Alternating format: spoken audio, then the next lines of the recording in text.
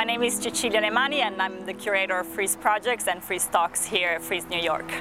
Since the very beginning I wanted the group to be diverse in age range, so we don't only showcase emerging artists, but also artists like Tim Rollins, who is definitely more famous than the other artists more established, or artists like John Ahern and Rigoberto Torres, who are somehow more outside the regular circuit of the art markets. Also, geographically speaking, that they would come from different regions, not only North America, but also Europe, the Middle East, and North Africa.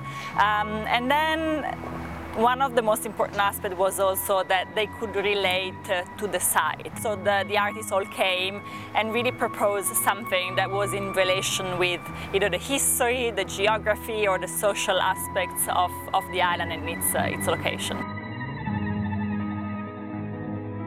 Frieze Talks is loosely arranged around the theme of the Atlas. We thought it could be interesting to invite artists, philosophers and critics to somehow respond to the island by narrating history of how art tries to represent and map the world.